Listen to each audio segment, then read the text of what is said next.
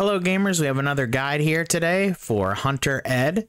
Now he's one of the last hunters that I'm leveling out here. We still have Amanda to go, but my favorite role in the game, definitely Hunter.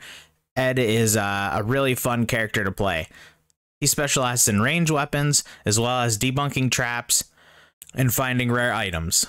But before we get into all that, I ask that you please subscribe to the channel. We have a lot of Evil Dead, the game content, as well as survivor guides, gameplay videos, and opinion videos.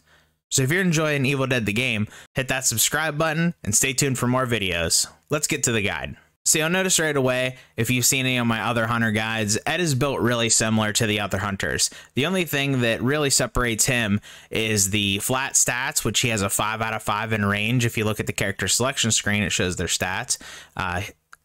He has a 5 out of 5 in range, and his abilities are pretty unique for the character. I think as a team character, Ed is a very, very helpful hunter. He deals a lot of damage, and he has utility outside of just damage. So Evil Dead 2 Ash has the anti-fear ability, so he has some team utility as well. The other two hunters really focus on damage output.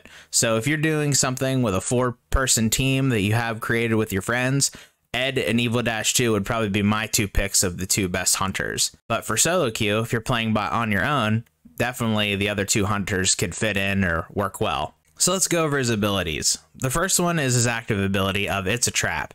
So when this is activated, the ability grants a unique flashlight that allows you to detect and temporarily disarm demon traps. So how this ability works is it's not deactivating every single trap that is on the map. It's only ones that you shine your light on, and they may not even be activated. It just reveals where traps would be.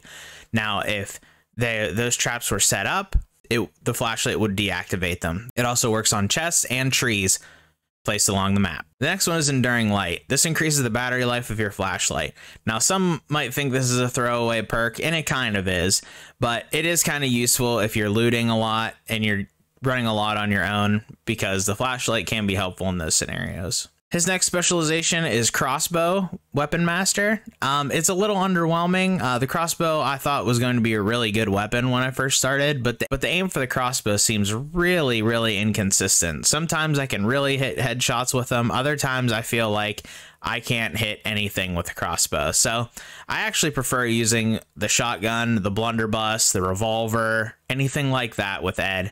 I have way more damage output and way more consistent aiming with those. So I'm not really a big fan of the crossbow, but it's still cool that he has the perk. And his level 25 perk, the Collector. This increases the chance that defeated enemies will drop items, also improve the chances of finding crates in higher rarity. So I've tested this a couple times, and honestly, I can't see the difference in how often you find rarer chests. I kind of think that they're placed maybe more often along the map, but maybe the path that the game runs us, sometimes I just don't see anything. One of the first games that I tried with this, I don't think I found above a rare in that specific game. That was just one time, but still, I just thought that it would be a little more noticeable for the hype for this ability. Now, the increased chance of defeated enemies will drop items. I believe that only applies to things that have finishers, because that's when enemies drop items the most, is when you do finishers on them. So keep that in mind when you're trying to get more ammo, shemps, or amulets from defeated enemies. Now let's get to the point breakdown.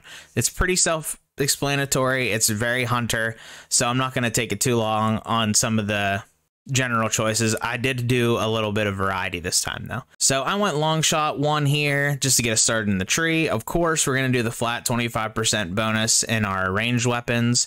I did an extra point in balance bar damage, and then 1 in firm grasp, and then a full 4 in the headshot. So you really, if you're a hunter, you're really going to practice on those headshots. You really need to be optimizing your damage, and this is one way to do it.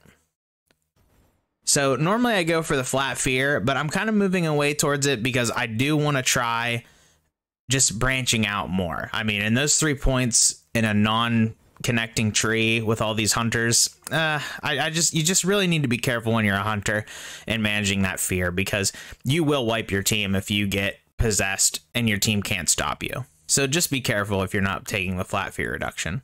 Below, I have all three max in stamina. I think the Hunter's strengths a lot lay into the massive amount of stamina and the heavy amounts of dodge. So with these, the 3 and the maximum stamina and the 3 and reduce the stamina cost of dodging, I think really benefit the Hunter. And I think all the Hunters should be using them until it kind of either gets nerfed or if it just becomes a main part of the kit. Next is Deadly Up Close. Again, I'm using blunderbusses and shotguns a lot with Ed and revolvers. So being up close is not really a hard thing to do. So taking that extra 25% damage is really easy. And then we have the last chance. That's with the last bullet in the gun, gets a 30% bonus. I like this one with the shotguns, with the blunderbuss. Even if you're trying out the crossbow, I mean, it gets that 30% every time. So you really don't even need to hit headshots when you're using the crossbow if you have all 4 points in here, because it deals a lot of damage on its own. But as far as leveling the character in the game with the pink Fs, I definitely prioritize fear, stamina, and ranged first. If you have a Pablo on your team, you might want to go a point or 2 into shield. That way you're getting the benefits of his amulets. But that's the general rule of thumb I would do if you're curious about a pink F leveling guide. I would focus on fear and stamina first, and then when you start getting into more fights, go into your ranged. Because early on in the game, you should just be looting, you should just be finding map pieces, so you really shouldn't be using your weapons all that much because you don't want to alert the demon. So it's kind of okay to slowly progress your range, and even if you have to wait until the dagger and the page objectives to finish out your range tree with your pink F, I say that's reasonable. So I hope you enjoyed this mini guide for Ed. I'm having a lot of fun with Ed. I just maxed him out, so I might not get to play him as much as I like to, but we're moving on to the next survivor. It's looking like we have Henry the Red and Pablo as our next guides. So if you're looking forward to those characters, please subscribe to the channel, like the video, leave a comment on how you like to build Ed, and I'll see you in the next one. Thanks.